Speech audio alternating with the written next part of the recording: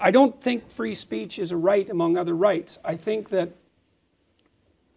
don't think there's any difference between free speech and thought.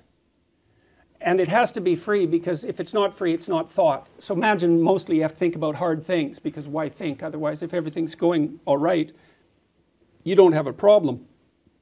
When you have a problem, you have to think. And if you have a problem, the thinking is going to be troublesome, because you're going to think things that upset yourself and upset other people. It's part of the necessity. It's part of what will necessarily happen if you're thinking. I just want to repeat. Yeah. You said something that just stopped me. Sorry, because stopped me so completely cold that I missed a little bit of what followed. I just want to repeat it. There is no difference between speech and thought. If you're going to have free thought, you must have free speech. Well, that's the argument? Yeah, okay. Well, I'll unpack that first and then return to the other one. Well, there's a bunch of reasons for that. I mean, first of all, mostly you think in words. Now, people also think in images, but I'm not going to go into that. We'll just leave that aside. But mostly we think in words. And so we use a mechanism that's sociologically constructed, the world of speech, to organize our own psyches. And we do that with speech. And basically, when you think, there's two components to it that are internal in a sense.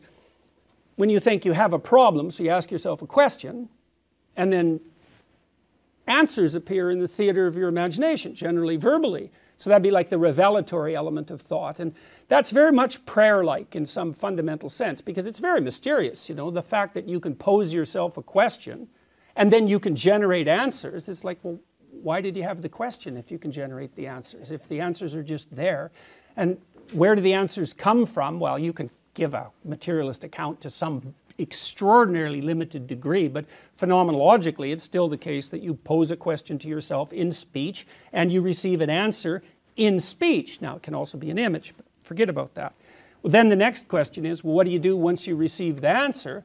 And the answer is, well, if you can think, then you use internal speech to dissect the answer, which is what you do, for example, you encourage your students to do if they're writing an essay. You know, they lay out a proposition, and then you hope they can take the proposition apart. And essentially, if they are, what they're doing is they're transforming themselves into avatars, speaking avatars of two different viewpoints. So you have the speaker for the proposition, and then you have the critic, and maybe you lay out the dialogue between them, and that constitutes the body of the essay. And you have to be bloody sophisticated to manage that, because it means that you have to divide yourself in some sense into two avatars that are oppositional, and then you have to allow yourself to be the battle space between them. And people have to be trained to do that. That's what universities are supposed to do. It's really hard. What people generally do instead of that is talk to other people.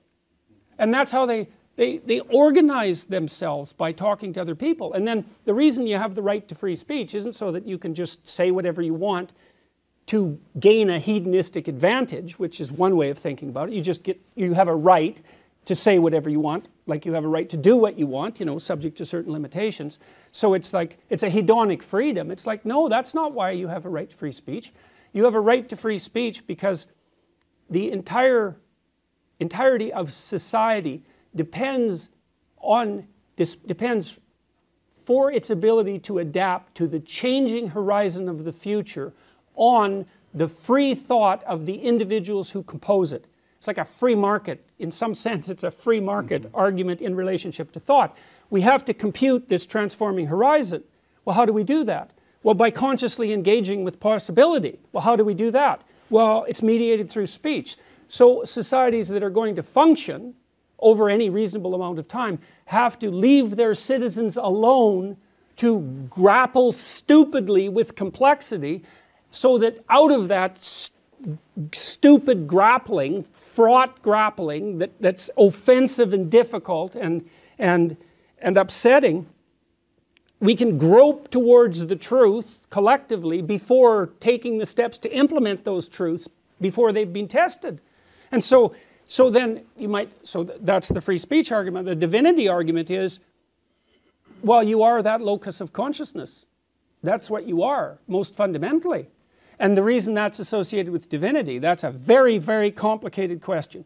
But part of the reason, I outlined this in my series on the biblical the biblical series on Genesis, is at the beginning of Genesis, for example. So imagine this divinity of the individual is rooted in the narrative conception that's part and parcel of the Judeo-Christian tradition. You have God at the beginning of time, in whose image man and women are made, acting as the agent that transforms the chaos of potential into the habitable reality that is good. And he uses the word, the divine word, logos, to do that. And what that implies is that the word that's truthful, there's more to it than that, but the word that is truthful is the word that extracts habitable order out of chaos. And that's what characterizes human beings, that capability. And I think, yeah, that's right. So and then you might ask, do you believe that? I would say, well, that's what your culture is based on. So you might say, I don't believe that. It's like, fair enough, say what you want, but try basing your personal relationships on any other conception than that and see what happens. You know, people are so desperate to be treated in that manner that it's their primary motivation. You want other people to treat you as if you have something to say, that you're worth attending to, you know, that you have the opportunity to express yourself no matter how badly you do it. And if they're willing to grant you their attention and time to help you straighten that out, there isn't anything you want more than that. And if you try to structure your social relationships on any other basis than that intrinsic respect for their intrinsic value, it's going to fail.